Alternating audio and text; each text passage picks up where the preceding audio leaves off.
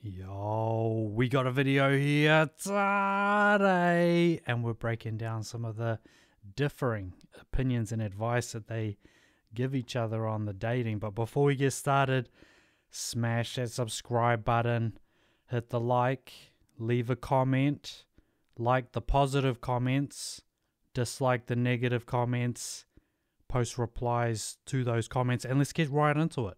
If a man ever says something about like going 50-50, don't date him. If he doesn't pay for the meal, don't ever go on another date with him. Men that are financially stable are happy to pay for a date with you.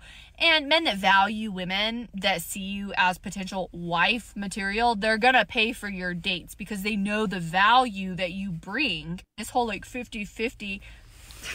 So in America, hypothetically, they're not just trying to make a good impression, right? Get some quote unquote brownie points by paying for the first date. Don't be stingy, right? You don't want to give off stingy vibes.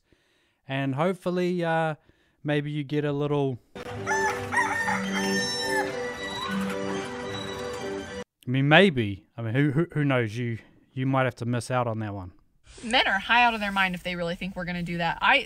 My husband paid for every single date we went on. I don't think that women can really take men seriously when they don't pay for the dates. How can you really respect a guy that doesn't pay for your meal on a date? She's putting it right on the table. We're all in the marketplace. We all go to university and try to get scholarships for law degrees and doctorates, and we get paid a paycheck every week. I think it's illegal not to pay the ladies money.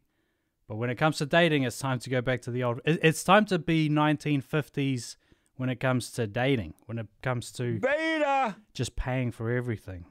Women will lose respect for you. This whole 50-50 thing is such a joke. Mind you, I'm an attorney. I believe women can be powerhouses. I believe you can be career driven. But I really don't believe all of those things.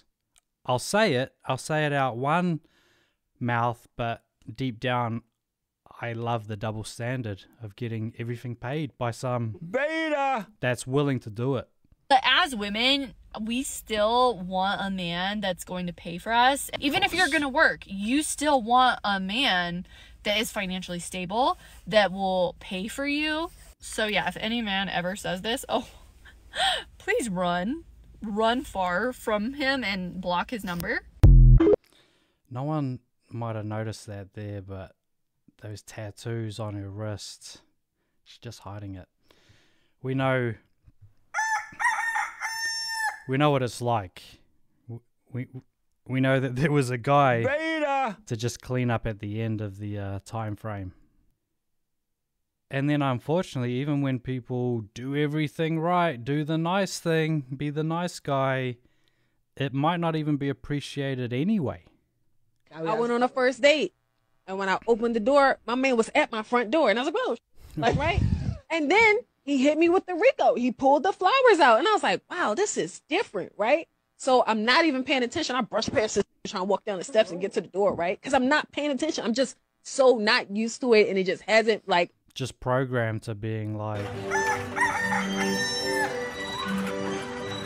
straight up hood rat, straight up ran through. And when someone puts in the effort, they want to almost sabotage without even realizing. I just didn't have a lot of practice. He opened my car door. I get inside. He closed the door. I immediately went to my group chat. It's weird. Did you say he opened your car door? High five. No. Now let me explain, right? Let me explain. By the time we got to the restaurant, Well, she won't really explain is that she still hasn't grown up yet. She's still a child, and she wonders why she's been ran through, because when someone does do these so-called right things, turn off. That's a ick. Follow-up text was, "Y'all, that's my bad. I just realized and all that stuff we be talking about, we don't really want it." And I felt like he technically did everything that we be saying we be wanting. In my mind, instinctively, my first thought was he corny. But he really did everything that we want. And unfortunately, when you do everything you want, their natural response is disgust. Imagine that. That's quite the rational, logical creature.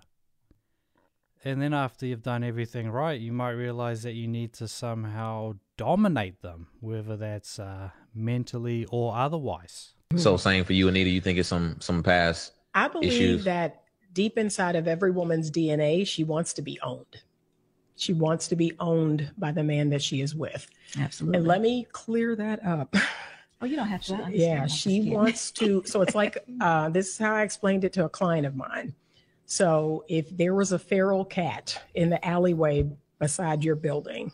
It's interesting the analogy would use a cat, because sometimes this game is a game of cat and mouse, a game of push and pull, hot and cold.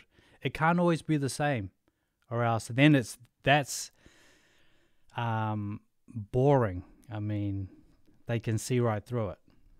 And every now and again you went out and you fed it or you gave it milk and you pet it. That's one thing. You know, that cat is out there on its own and it's just fending for itself. It's another thing if you go out there and you take that cat in and you bring it into your home and you clean it and you treat it for fleas, and it knows, it has a security that, you know what, I am owned by this person. I am no longer. That is actually interesting, because sometimes you might have to treat some of these cats for fleas, because who knows what they got. Feral. There are a lot of feral women out here. Feral women. Wow. They are not properly contained or owned by a man. And they're using maybe some subjective words, but I mean, this could be too, is like trained, schooled maybe, because they used to go to certain schools to teach feminine behavior, feminine attributes. Now you couldn't do that. Now they actually teach the opposite. They teach the whole, you're the boss, slay queen, you can do no wrong, you can never be criticized. they have no idea what that even is. You know, it's like I said in a reel that I created where I said we can no longer say that man is mine. I belong to him. That's seen as misogynist. Mm-hmm. Yeah.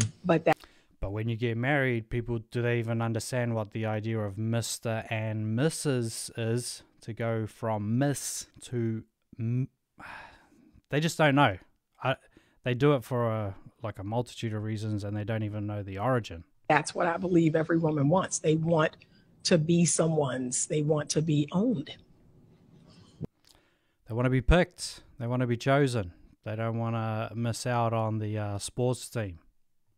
And then if anyone was watching on social media, they were talking about a bear versus a guy. Which would you pick? But let's get right into the nitty-gritty. This is the question of, do you pick someone from the army, from a job, or do you pick someone in prison? What do they say? More toxic, a guy in prison or a guy in the army? Oh, a guy in the army. A guy in the army. 100%. Yeah. For sure. Yeah, because in prison at least they find like religious. They find relationships and they get married in prison. So it depends on the branch, though. What branch is it? Army. All of them. Army? Yeah. Army's definitely very I'd rather toxic. have a prison man.